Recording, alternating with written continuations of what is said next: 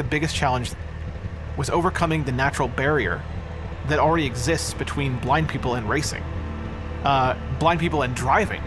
I'm one of those people, you know, I've never driven a vehicle, I've been blind all my life, so Forza is a AAA simulation racing style game.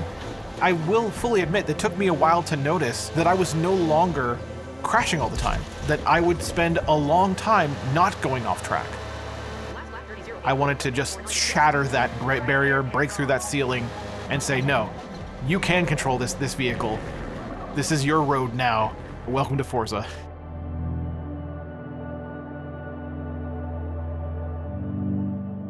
My name is Brandon Cole. I'm a professional accessibility consultant, specifically a totally blind accessibility consultant.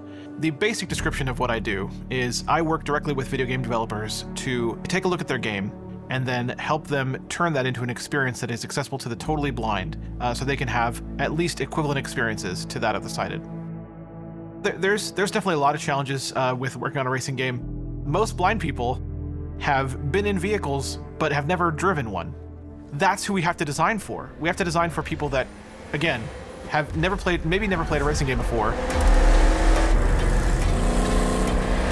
We decided that we wanted to make this the most accessible Forza yet. I'm Neha Chintala. I'm a gameplay and accessibility producer over on Forza Motorsport, working at Turn 10 Studios. I won't say that it's been an easy process. There's always an uphill battle to fight. We're trying to do things that no one has ever done before, and we are trying to balance that with all the other gameplay priorities. We really wanted to focus on just accessibility overall for our title and leverage all the tools and resources we had on our plate so that we could take this just to the next level. We really believed in the sentiment of working with our community from the very beginning. The idea was that we wanted to bring the racing experience to the blind player. I'm Todd Helsley. I'm the senior sound supervisor for Forza Motorsport. It's a simulation racing game, and so that means you're supposed to stay on track in between these sometimes very tight lines. You're trying to get around the track as fast as possible. So we knew from the get-go we did not want to try to make this ourselves with the assumption that we were doing it correctly. So we brought in Brandon Cole, we got him integrated into the pipeline, and we didn't want to just bring him in kind of every once in a while. We really wanted him to be integrated into the process. What I love about working with Brandon is he's very candid in his feedback. So he will tell you right away if something's not working. Very close to being off track there, but I wasn't. I was there, okay. Spoke too soon. As we were going through week to week and making kind of some incremental progress, but it still felt like it was still up in the air. And Brandon was trying to make his way around the track, and we made a change, and we noticed, we were like, wait, he's staying on the line. He's following this turn really, really well. And Brandon came back and he was like, wait, is it happening? Is this really happening right now? You are perfect right now. You're driving. You're perfect. Yeah. Oh, look at this turn, Brandon.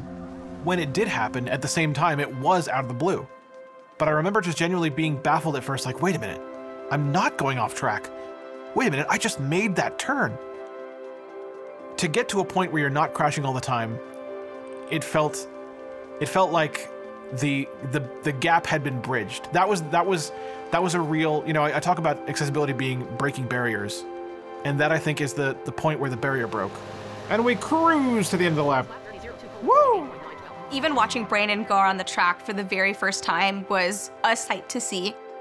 Knowing that we had been able to make something that we had thought impossible possible was very cool. I think the centerpiece is the steering guide. The steering guide will pan your car engine noise and your tire sounds to either the left or right based on the direction you have to turn. There is our track limit cues, which gives you a kind of a beeping alert that lets you know you're nearing the edge of the track. Not necessarily that you're on it all the time. It's not a bad thing to be on the edge of the track all the time. Sometimes you have to be on the edge of the track.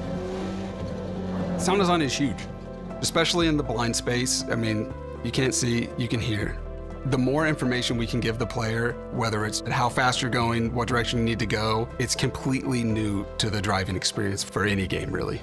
There's just so many features that combine together, and that's the thing. It's an amalgamation of a bunch of features that together make it blind accessible to us. I truly believe that we have a system that works.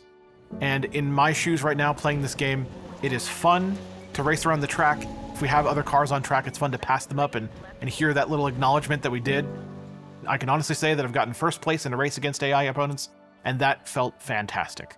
With our blind driving assists, because we have such a large suite of different cues that players may have never used before, there will be an experience of getting to know each of them and figuring out what works for you. I genuinely believe that everything is learnable. My encouragement to the blind community was give yourself time. It may not go exactly as you want it to at first, but you can learn the tracks based on the cues we have here. It might take a lot of learning to get there, but it really does work.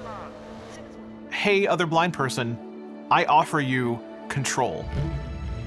I offer you the opportunity to get into a vehicle of your choice, pick the track of your choice, and once you're on that track, the ability to drive it yourself, to take those turns at high speeds yourself, to go down those straightaways at high speeds yourself, to have full control over which direction you're steering, when you're braking, all of that I offer to you to do yourself.